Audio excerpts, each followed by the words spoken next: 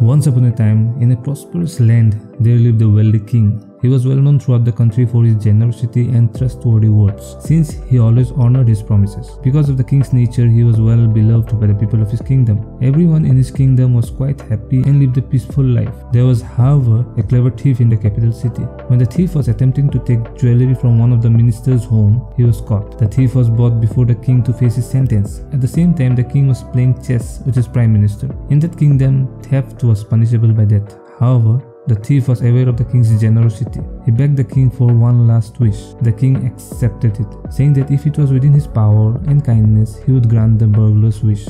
"My request is simple, my king," the thief said. "Because I disturbed your chess game, I'll keep my wish tied to your game. I simply want the sum of grains to be equal to the whole number of squares on your chessboard, but doubled every time. What I mean is that I want 1 grain of rice for the first square of chessboard, 2 grains for the second, 4 grains for the third, 8 grains for the fourth, and so on for all the 64 squares." The king saw this as a very small request and granted the thief's wish without any hesitation. The king promised that the burglar would not be punished until his demand was granted. However, a week later, the king's treasurer informed the king that his entire kingdom did not produce as much rice as the king had promised. Moreover, the promised quantity of rice may not even be produced by uniting numerous neighboring countries. As a result of his inability to maintain his promise, the king was compelled to hand over his whole kingdom and all of his riches to the burglar, and this is what is known as the power of compounding. Albert Einstein once referred to compounding as the 8th wonder of the world. This is true whether it is related to work, relationships, or your own personal growth. The power of compounding is an investment strategy that makes your money work for you. The process of compounding is very basic. Compounding interest means interest on interest. Each time you earn interest on your principal, it is added to the original amount, which then becomes the principal for the next cycle. This allows exponential growth for your interest. It has a snowball effect, building up to a massive corpus. With the magic of compounding, legendary investor Warren Buffett has doubled, tripled, and even quadrupled his wealth. Slow and consistent will help you win the race in the world of compounding. Put these easy steps into action to make the 8th wonder of the world work for you and increase your wealth. Number 1.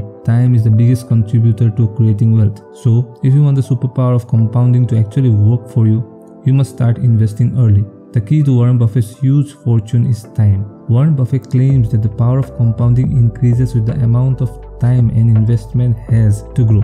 Let's examine how Warren Buffett used time to his advantage to accumulate limitless fortune. On his 59th birthday, Warren Buffett's net worth was only $3.8 billion. In 6 years, his wealth multiplied by 4 times. In 12 years, his wealth multiplied by 9 times. In 18 years, his wealth multiplied by 15 times. And at the age of 91, his net worth is $87.5 billion.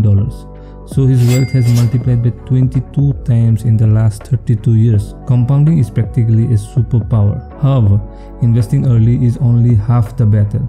Maintaining your discipline is the second most crucial factor. Be a consistent investor. Consistent investing is the key, particularly when the stock market is down. Don't stop investing. Instead, the best moment to grow your investments is during a down market. To further understand why consistency and getting started early are essential for the power of compounding to function, let's have a look at an example.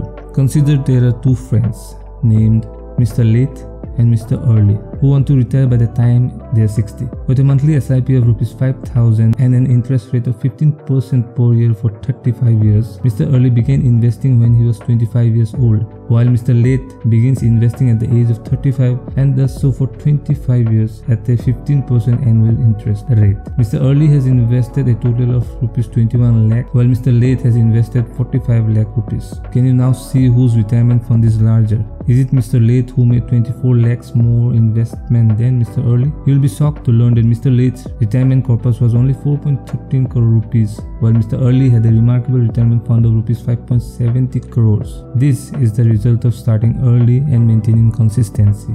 Be patient. Just as Rome was not built in a day, neither will the process of creating wealth be completed quickly. You must recognize that building a foundation that may assist you reach all of your financial goals will take time. Patience is essential in this situation. Many times, your personal biasness or changes in the market environment might cause you to quit making regular investments. This might be damaging to your objectives. As a result, it is critical that you be patient and stay invested for a long term in order to profit from the power of compounding. and potentially achieve your desired returns.